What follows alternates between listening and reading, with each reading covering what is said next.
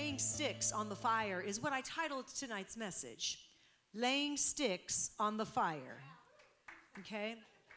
When you lay sticks on the fire, vipers come out. Because of the heat, they come out, and they come out to bite you. When you lay sticks on the fire, sometimes you got to lay some sticks on the fire. Sometimes you got to lay some sticks on the fire. Are you laying some sticks on the fire? Well, when you lay sticks on the fire, vipers come out because of the heat, and they come out because of the heat, and they come out to bite you, right? You know, Paul was bit by a poisonous snake, right? It was hanging from his hand. He was bit. So what? It was hanging from his hand. So what? Paul shook it off. Paul shook it off. He shook the snake off into the fire. He shook that snake off into the fire, and he was unharmed. Say, he was unharmed. Say hallelujah. That's the same kind of power that I have. I'm unharmed. You're unharmed. Thank you, Lord. When you are on fire for God, and I believe that we're all on fire for God, when you are on fire for God, living above reproach, living in righteousness, right? Living holy for God, sold out for Him, you will offend a few people. Maybe just a few, maybe just many. You will offend people. You will offend the casual Christian. Let's put it that way. You will offend the casual Christian. Do you know any casual Christians? Don't name them. But you will offend the casual Christian, and the vipers will rise up against you. Say hallelujah. It's time to lay some sticks on the fire. Let's turn our Bibles to Acts 28. Acts 28 and verse 1. We're going to start with 1. We're going to go through 5. Are we ready? Yes. We're almost there. I know. I tell you, and then I go, are we ready? Give them a minute. Okay. Acts 28, verse 1. Now, when they had escaped, it says, they then found out that the island was called Malta. And the natives showed us unusual kindness, for they kindled a fire and made us all welcome because of the rain that was falling and because of the cold. But when Paul had gathered a bundle of sticks and laid them on the fire, a viper came out because of the heat and fastened on his hand. So when the natives saw the creature hanging from his hand, they said to one another, no doubt this man is a murderer, whom though he has escaped the sea, yet justice does not allow him to live. But Paul shook off the creature, the viper, the poisonous snake. He shook off the creature into the fire, and he suffered no harm. They were expecting that he would swell up or suddenly fall down dead. But after they had looked for a long time and they saw no harm come to him, they changed their minds and they said, oh, then he must be a god instead, right? When you speak truth, it's like laying people on the fire. It's like laying sticks on the fire sometimes when you speak truth with the right heart and with the right attitude, right? With the right motive. It's like laying sticks on the fire. Oh, are we all kind of getting familiar as to where I'm going with this? Laying some sticks on the fire. Sometimes you just need to lay some sticks on the fire regardless of the vipers that are going to come out and bite you, because you will not be harmed. Hallelujah, right? So when you speak truth, it's like laying sticks. It's like laying people on the fire. The heat of their conviction causes them to bite you. Don't be shocked.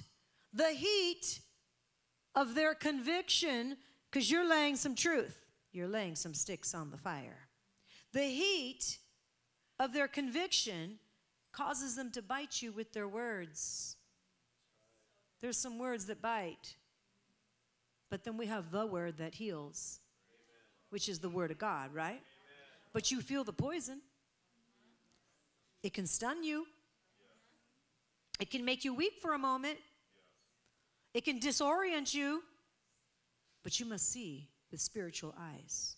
It's time for war, church. You must see with spiritual eyes what's really happening. It is time for war. We don't battle against flesh and blood, and we do know this, right? But against powers and principalities, we must take authority. In Ephesians 6:12, it says, we do not wrestle against flesh and blood, but against principalities, against powers, against rulers of the darkness of this age, against spiritual hosts of wickedness in the heavenly places. So our fight is not against people, but there is a fight. And there is a fight to be won, and you're already on the winning side. You're already victorious. Ephesians 6:16 tells us to take the shield of faith. Take the shield of faith, by which you will be able to quench the fiery darts.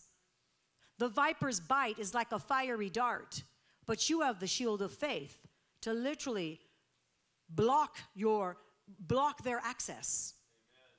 Amen. Right? And so you're going to quench those fiery darts. You're putting out that fire. There's a fire that needs to be put out. There's a fire, meaning the love of God, but then there's a fire that's an assignment of the enemy that needs to be quenched, needs to be put out, and you do so by faith. Put up your shield of faith. Right? We know there's different kinds of fires, correct? Yeah. The same sticks you laid on the fire, the truth that you spoke, the same sticks that you laid on the fire became fiery darts against you. Don't be shocked. Am I talking to anybody that understands what I'm talking about tonight? Am I talking to somebody that has a spiritual bone in their body, right? And they understand a little bit about what is actually happening. Now, I know that this was in Acts 28, there was an actual fire, and there was an actual serpent. That viper actually came up and bit him in the hand. But when you take this and you go spiritually, what could this also be meaning to me? I'm talking about on a spiritual level right now, right? The same sticks that you laid on the fire, the truth that you spoke, became fiery darts against you. Not everyone wants to hear the truth. Not everyone is ready for the truth. But as God says, speak, you speak. When he says, be quiet, you be quiet. Amen. But you got to hear the word of God. You got to hear the voice of God, right? Luke 12 and verse 1 says, beware of the yeast of the Pharisees, which is hypocrisy. So you got to beware of that which is all around. It's hypocrisy, and it wants to shut you up. But if you're carrying truth, you're one that's carrying truth, the word of God, right? Yeah. The hypocrisy, the hypocrites, those that don't want to hear it because they're going to be convicted, their words just might bite. So it is. So it's nothing new. So it goes on and on. But we actually are shaking that thing off. We're not letting the bite stay. We're not letting it sting. We're not letting the confusion, the disorientation have its place. We recognize it's time to lay some sticks on the fire. It's time to speak forth that truth. And those people that are trying to come against you with animosity because of speaking truth, you're shaking them off. You're shaking it off. You're shaking the enemy off. Amen? Beware of the scribes who like to walk in with long robes and get greetings in the marketplace. This is Mark 12:38. In other words, same thing, hypocrisy. It's the same spirit. They have a hypocritical spirit. They want to look a certain way. They want to act a certain way. But in reality, they're full of dead men's bones. In reality, they're hollow. It's like a shell inwardly. And you come and you speak truth and you have offended them. And what do? Retaliate. Well, wake up. There's nothing new under the sun. It happens. But what happens sometimes is we get stung. Amen. Right? Joseph in the Old Testament was also very aware of this, wasn't he?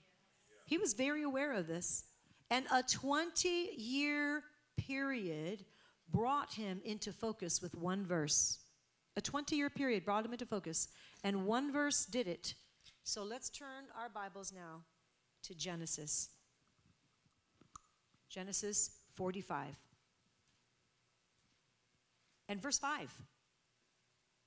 But now do not therefore be grieved or angry with yourselves because you sold me here. For God sent me before you to preserve life. One verse. To preserve life. One verse. A 20-year period literally brought into focus with one verse. God sent me here. God sent you here. God has equipped you to preserve life. God has sent you here. God has equipped you. He has fully equipped you. He has called you up. He has raised you up in the midst of the circumstance so that lives can be saved. Amen. Joseph's calling estranged him from those that were the closest to him for a season. But it was so that he could bring life to them. Let's read still Genesis 45. But I want to read from 1 through 8. Then Joseph could not restrain himself before all those who stood with him, and he cried out, "Make everyone go out from me." So no one stood with him while Joseph made himself known to his brothers. You guys remember the story? Yeah. Sold into slavery, Pharaoh's house. And so his brothers come back after all these years. He says everyone leaves, right? So no one stood with him while Joseph made himself known to his brothers. He was going to let them know who he was. He's not dead. He was very, very well alive. God elevated and promoted him. Amen. And he wept. Instead of a spirit of retaliation, he wept aloud. The Egyptians in the house of Pharaoh, they heard it. That's a lot of pain. Verse 3, then Joseph said to his brothers, "I am Joseph." They didn't recognize him. "I am Joseph. Does my father still live?" What was the very first question? The ache of his heart. Does my father still live? But his brothers could not answer him, for they were dismayed in his presence. Yeah, they were full of fear. They were dismayed in his presence. And Joseph said to his brothers, "Please come near." Joseph could have said a lot of other things, church. He said, "Please come near to me." So they came near, and he said, "I am Joseph, your brother, whom you sold into Egypt." He wasn't trying to sugarcoat it. "Oh, it's not a big deal what you did. Oh, it's not a big deal." It is a big deal. Sometimes it is a big deal. You notice how we spoke to the issue? It is a big deal. Stop minimizing what needs to be spoken. It is a big deal. He spoke it. He says, "Please come near to me." So they came near, and he said, "I am Joseph, your brother, whom you sold into Egypt. But now," he says, "do not therefore be grieved or angry with yourselves because you sold me here." So he wasn't denying what they did, but he had already forgiven. So he said, "Don't be angry with yourselves, for God sent me before you to preserve life." God spoke this revelatory word to him. He knew that he was sent before to preserve life. For these 2 years, the famine has been in the land. And it says, "And there are still 5 years in which there will be neither plowing or harvesting. And God sent me before you to preserve a posterity for you in the earth and to save your lives by a great deliverance. So now it was not you who sent me here." Hallelujah. I love this. He's like, you don't have that much power. Let me just tell you where the real power comes from. He says, so now it was, verse 8. Are we all reading verse 8? So now it was not you who sent me here, but God. And he has made me a father to Pharaoh and Lord of all of his house and a ruler throughout all the land of Egypt. He is saying, yeah, you may have thought that you did what you did, and in one aspect you did, but God allowed it, and he elevated me and promoted me. So in reality, God sent me ahead of you to save lives. Lives need to be saved. Of course, the viper is going to rise up and bite, but you have been called. Joseph was called. Joseph was called, and he was ridiculed. He was mocked. He was slandered. He was betrayed. The list goes on and on and on as to what happened with Joseph. But yet Joseph made sure that his heart was seeking the King of Kings and the Lord of Lords, even in that heathen land. And he spoke to the Lord, and he made sure his heart was hard. And I'm sure he had a process of what he had to go through. But he got there. Say he got there. And when he got there, when those brothers came back, this could have been a completely different story, but the grace of God, the love of God, the provision of God had already happened in him, so he can now give out what he also received. Amen. Right? And that's important. You haven't been rejected. Some of you feel rejected by a person or people. You haven't been rejected. God is preserving you. You got to flip it. You have not been rejected. God is preserving you. He is calling you forward to the front lines. It may feel like rejection. It may feel like all the pain and all the hurt, but in reality, God is entrusting you with more. Amen. Of him. Souls to be healed and saved and set free. Hallelujah. Are you willing to take that and walk in that calling? So you haven't been rejected. God has been preserving you. Yes, there's mockery. Yes, there's slander. There's misjudgments. But remember, it's their conviction talking. You're going to walk holy. It's their conviction talking. Are you hearing what I'm saying? It is their conviction talking. So you're not going to be a party to their conviction and subdue or lower your standard. You're going to keep the word of God in your mouth, speaking truth with the love of God. Amen? Because here at the very tail end in chapter 50, chapter 50, verse 19. Chapter 50, verse 19. Joseph said to them, do not be afraid. I love it because here he is again. He's comforting them. Well, because they had good reason to be afraid. He says, do not be afraid, for am I in the place of God? And you're not either. You're not in the place of God. So let the judgment drop off your heart. Yes, you're speaking truth. Yes, you're being pummeled for it. You're not in the place of God. Am I in the place of God?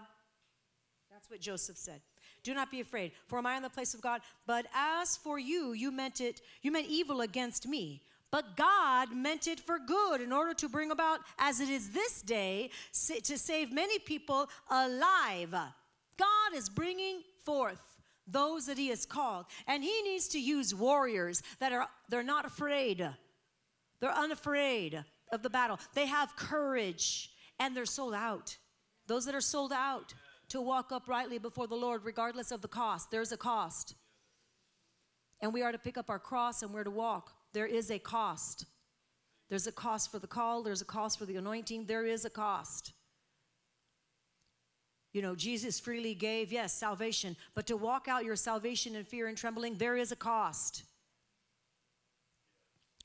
But there's grace, his grace, which is sufficient.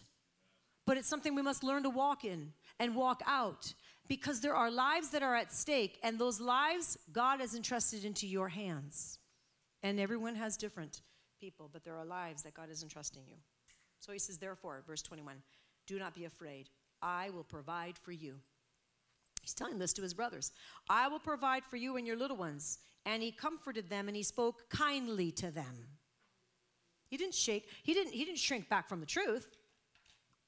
But when the opportunity presented itself and God disclosed who he was in the spiritual realm, now of course with him it was the physical realm, but with you, when the opportunity comes forth and God reveals to them who you are in the spiritual realm and why God has used you in the way that he has used you, it will all make sense. But if you back down and if you back up and if you cower, you know God will use someone else.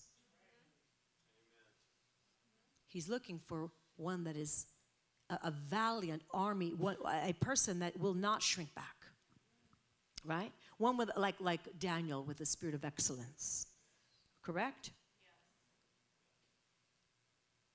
So God sent me, Genesis 45 and 5.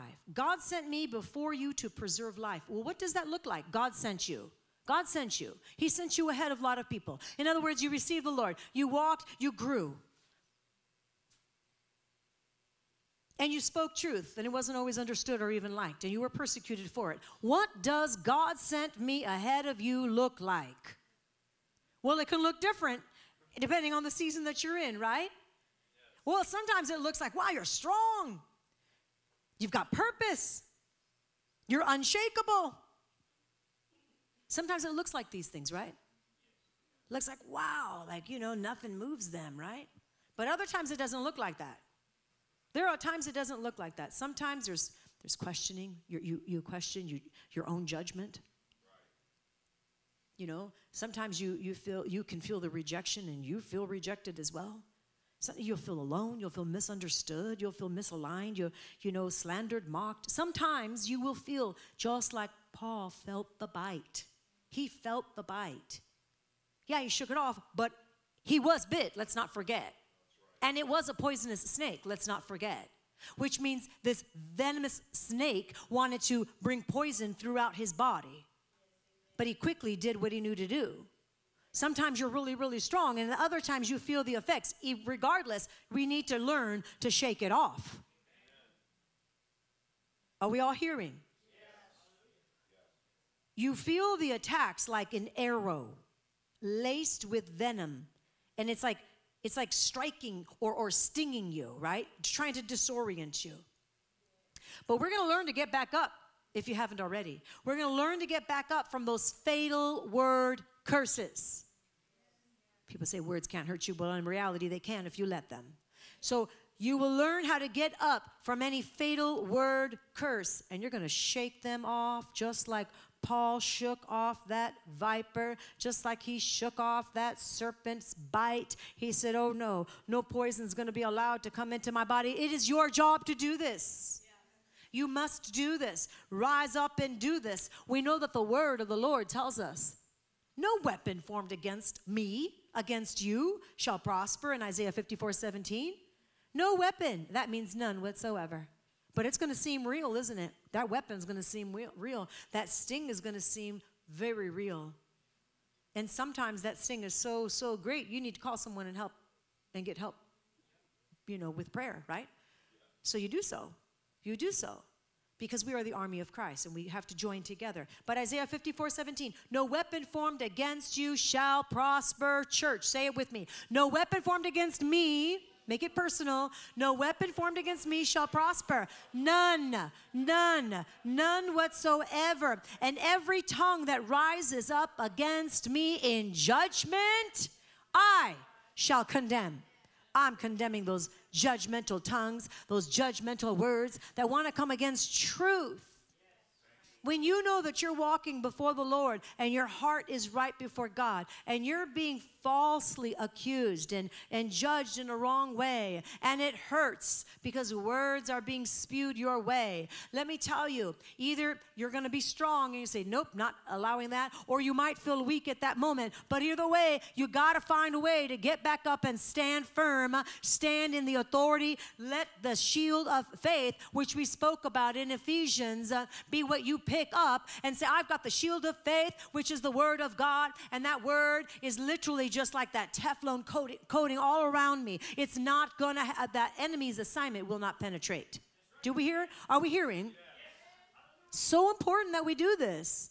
So in Deuteronomy 28:7, those spirits that came against you in one direction, how many directions are they going to flee? 7 ways. They come against you in one direction, they're going to flee in 7 ways. You got to remember, you might be saying, no, they're coming against me in like multiple ways. It's not just one way. Do the math. 14 ways, 28 ways. Do the math. Hey, if one can put to flight 1,000, 2, 10,000. If you got all these different assignments coming against you, great. They got to disperse even more then, because you remember who you are and your calling in Christ. You remember that you are anointed to strike those things down, to shake them off. You remember that you've been bought with the blood of Jesus to walk boldly for him. We have to put ourselves in remembrance of these things. So we're going to stand our ground. The minute that you do this, all of a sudden the sting is gone. The minute that you do this, all of a sudden the opposition, the oppression, just the heaviness, it's gone, you guys. It's gone. The enemy was banking on you, just letting it stay there for days on end, plaguing your mind, lying to you, getting your emotions all down, discouraged, making bad decisions in the process, wasting time. We're not here to waste time. Are we going to waste time? No more. No more time wasting. So we're going to stand our grounds, mighty warriors in the faith. Say, I'm standing my ground. I'm standing for truth. Protect your spirit. You have to protect your spirit against the assaults that are launched your way. And if you think that there are no assaults launched your way, then you don't understand spiritual warfare. There are assaults constantly launched against us. But it's not like we're afraid of it, but you have to be aware of it. Protect your spirit, which is the Spirit of God in you. Know who you are, what you carry. And know that God has given you the authority as a believer in Christ to strongly stand in his presence. Joseph had sight. He had sight where others around him were blind. And I'm referring to his brothers in the beginning. Joseph has sight. He had dreams. He had a vision. He spoke that vision. His brothers were blinded to what was really happening and what was being spoken. Same is true today. Do you have sight? I hope so. When you speak that sight, sometimes those around you are blind. They can't see what you see. And it causes ridicule. It causes the assignments to be launched. It causes those word curses. It causes the bite. But you're going to lay some sticks on the fire. You got to lay those sticks on the fire. You got to speak forth that truth. And when the conviction in their heart starts to heat up and they try to bite you back, they try to bite, and that bite stings, it hurts. You're not going to let it. You're going to shake it off. Say, I'm going to shake it off. Because your sight has a purpose. In other words, your vision has a purpose. God's purpose in your life. And we need to make sure that we walk in that purpose and not allow it to shrink, shrivel up, or die, which is what the enemy wants it to. But your sight has a purpose. I want you to say that. My sight has a purpose. And the pain that it may bring is part of the process, you guys. The pain that your vision, your sight may bring because of the assaults against you, that pain is part of the process. It's part of the process to mold you, to make you strong, to raise you up as a mighty warrior. Literally, to cause you to be so strong that just like Paul, the moment that it happened and it's something so horrific, you don't miss a beat. You just shake that thing off. You just shake it off, and a matter of fact, you go running after the one you see that has been bit, and you go help them shake it off. And then together, you go after the others that you see that have been bit, and you help them shake it off. That's what we're called to do for one another. That's what we're supposed to do for ourselves. That's what we're called to do for one another. Does this make sense? Like, are we hearing what I'm saying tonight? Because this is important that we remind ourselves we have been called by God and we've been equipped by him. And we are not going to shrink back because we're not of that camp. We're not of those that are shrinking back anyways, right? You know, and the rewards are great. Yes, they're eternal. But beyond the fact that they are eternal, God's rewards. But he wants to reward you today, like currently. He wants to reward you now in this life. He wants to reward you now in this life. And that reward, well, there's so many of them, but for you to walk as one that you're going to be, people will say, wow, you know, they're a safe person. They're strong. I know I can go to them for prayer. I know I can learn and glean from them. That's what we need to be. Somebody that people see as, well, this is a mature saint. This is a mature person. Even though they continue to get bit, it's like they weren't bit. It's like the poison doesn't work against them. Poison shouldn't work against you.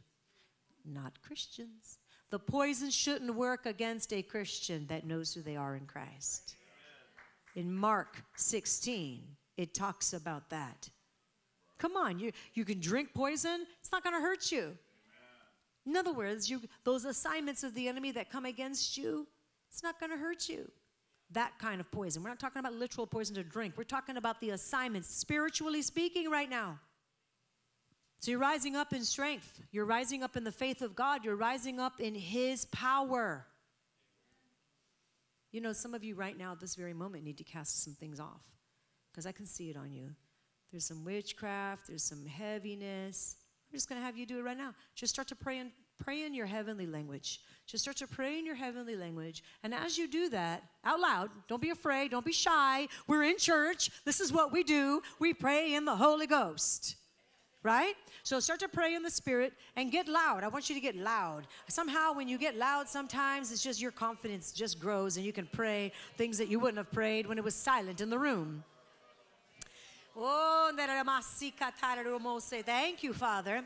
Thank you, Father, for an incredible, incredible night. Thank you that your word is going forth and that your people are getting set free right now. Thank you, Father. Now I decree, and I want you to start telling the devil to go as well. Shake it off means command those things to go. Shake it off means you issue that. You issue right now that command. You have to make those decrees in the name of Jesus. So right now I decree over every one of you right now, every place where there's a viper, snake that has bit you, where there's a viper, where there's poison that's trying to go through your body, and you don't know why you're subdued. You feel subdued, but you don't know why. You feel like there's an assignment. You were stung somehow. You're like, what is this? I feel like I was just into some stupor. I rebuke it right now, and I command it to come off of you. Every spirit of witchcraft has to come off of you now in the name of Jesus. Every place where you're stagnant and you're stuck and you don't understand, well, right now it goes in Jesus' name. Spirits of oppression, depression, leave them now in Jesus' name. Leave them now in Jesus' name. Yes, Lord. Yes, Lord. Every place where there is that judgment being spoken against them, gossip and slander, I command it to come off. It breaks now. It breaks now. It has no power over them. It breaks off of them now. Father, familiar soul ties, even just of being with people that they shouldn't have been with, or people they knew they needed to be with, but they knew it would be a problem, but yet you were with them. Lord, we separate those ungodly soul ties right now. We send back to them what belongs to them, washed in the blood of the Lamb. We call back what belongs to us, washed in the blood of the Lamb. We thank you, Lord God. Yes, Lord God, using the shield of faith. I want you to activate your faith. I want you to pray. Get louder, get louder, get louder. Hallelujah, hallelujah. Thank you, Lord God. Thank you, Lord God. No spirit of witchcraft has its place here, has its place in your lives. No spirit of manipulation has its way in your lives. You are strong. You are bold for Christ. He's equipped you. You will do all things in and through Christ, who has strengthened you, continues to strengthen you. You're not shrinking back. You've been bought with a price, the blood of Jesus Christ. Thank you, Father, for a holy turnaround. Thank you, Father. We're stronger when we leave than we were when we came in. Thank you, Father. Thank you, Father. Thank you, Father. Hallelujah. Baptizing us with the Spirit of the living God and with fire. We are being baptized right now with more boldness, more holy boldness upon our lives. Thank you, Lord Jesus, for what you have done and continue to do. Thank you. Now just lift your hands up and say, now, Father, yes, Lord, I receive. I receive from you, Lord Jesus. I receive right now that incredible downpour from the Spirit of God. Lord, fill me right now. I thank you that I'm bold for you. I thank you, Lord God, there's no fear in me. Perfect love casts out fear. I thank you, Lord God, I'm one that is going to walk in confident, Lord, confident trust in you, Jesus, because you're trustworthy. So right now I decree over them, each and every one of them, Lord, that any bite right now loses its power. Any poison loses its sting. It loses right now all control off of your life. You are going to walk out of this place stronger than ever before, saved, healed, and delivered in the mighty name of Jesus. Amen.